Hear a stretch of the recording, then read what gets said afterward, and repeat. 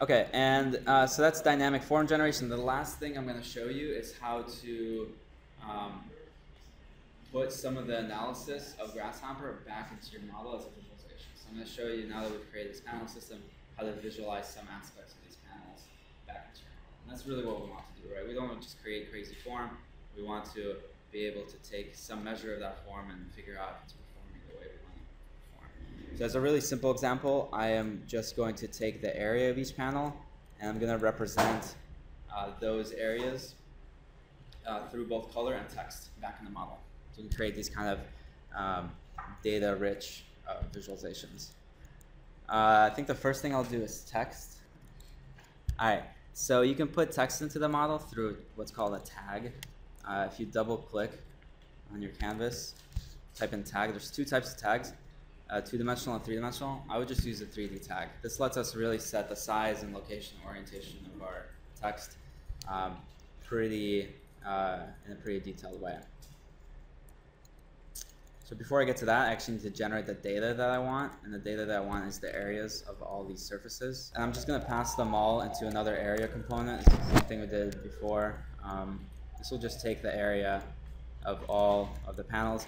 Another kind of nice feature is that the area node will give you the centroid of each panel at the same time. And we're going to use these centroids to locate our text tags within the model. Okay, so now we have this tag component, and we can go through all the inputs that it's asking for. First is the location, and to start off with, I'll just pass these centroids into the location. So now it's going to create a tag at each of these centroids of our panels. And then it's looking for the tag itself, so this is the text. I'm going to pass the area. You can see already it's generated some text. Basically started at each point and passed the area, and since we have this one-to-one relationship between areas and centroids, it's coming from the same panel, you're guaranteed that those things will line up. It's a little bit messy now, so I might want to round those figures into whole numbers, so I can just use the round component. You can find that in math, but it's easier to just type in round. So you can pass all the areas into this, and this can round it, and it can also give you the lower number or the higher number. So we'll just pass in the rounded integers into the t parameter. I see it's a little bit nicer. And then there's also a size parameter, and I'll just set this to a slider, start at 3, make it a little bit bigger. And then here you have justification, so you can tell it how you want to justify. Right now it's bottom left, so starting at the corner and generating. I might want to center it on those points, so it's the same for all the panels, so I'll just do middle center. Okay, so this is pretty good. The only thing now is that it's kind of overlapping with our panels, which is fine. Since we have a little bit of time, I'll just go through how to solve that. In the final definition, I kind of make all the text go a little bit outside of the panels, which we can do now. So to do that, we just need to move the location where the tags are being generated. Right now, they're just generating the centroids of those panels. We just want to take the centroid and move it away from the panel. And the way we do that is we move it along the normal vector of the panel, right? So each of these is a surface. It has some vector that's pointing away from that surface. And we can get those vectors for surfaces by going to the Surface tab, Analysis, and Evaluate Surface. So here we have our surfaces, and we need to give this a location on the surface. Right, so the location it works as like a kind of coordinate on your panel or on your surface. All surfaces have a U and a V coordinate. So in this, you might try to find a specific location on your surface, but in this case, we just want any position because we're dealing with flat planes. So to set this UV, you can just right-click, go to set one point, and just type in 0 in Rhino. And this will default to the kind of the lowest lowest left corner of the panel. And what it's going to give you is the point at that location and the normal vector, which is what we want.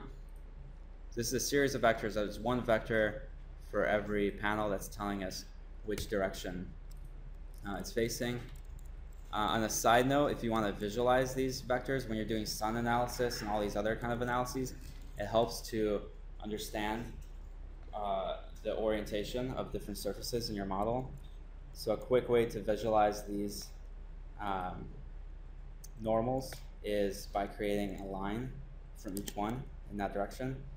If we go into curves, primitives, we have all these different ways to construct curves.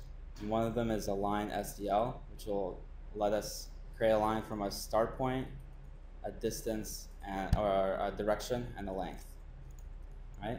So as start points, we can use these centroids.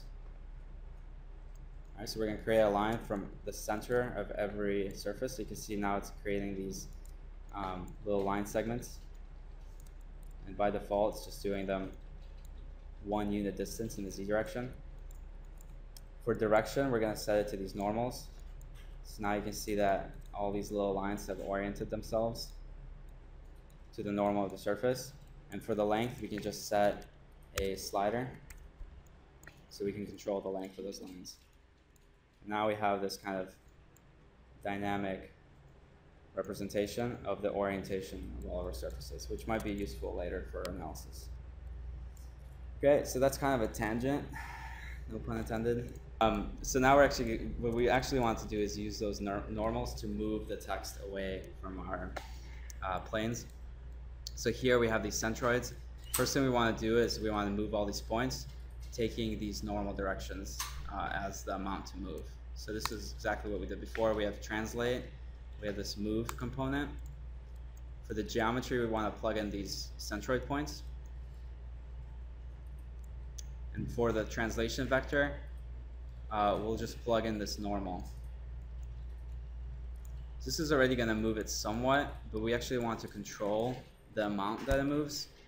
So somewhere in here, we're going to plug in a node to set the length of that vector. So we already have a vector in the direction. We want to be able to set the length of it. So we want to tell it how much to move away from the surface. So in vector, in your vector tools, you have this thing called Amplitude. You can just start typing in Amplitude. And this will basically take in a vector. So here's our vectors. And a number, which will designate the amount that we want it to move. And we'll just plug in this value here. So it'll take all these vectors and tell them to be 10 units long. And then this is what we'll plug into our translation. So you see now we moved all those points from the centroid to the edge of that line. And the only reason it's on that line is because we're using this 10 to set both the length of the line and the amount of movement. So once we have those moved points, we can plug those into our location. And now our areas are off of the model. We can hide some of this stuff so we can just see the text, and we can set this distance to kind of make sense with our model. Okay, so that's one way to kind of feedback data that you're getting from Grasshopper. So this can be areas of panels, or they can be anything else. They can be the orientation itself. It can be sunlight exposure or anything like that. You can take that data, you can put it back into your model, and at any point you can actually bake these directly in. So right now these are just in Grasshopper, so nothing actually exists in Rhino. But you can take this tag and bake it just like you would any other object, and now these are actually objects in Rhino. You can edit them just like any text object.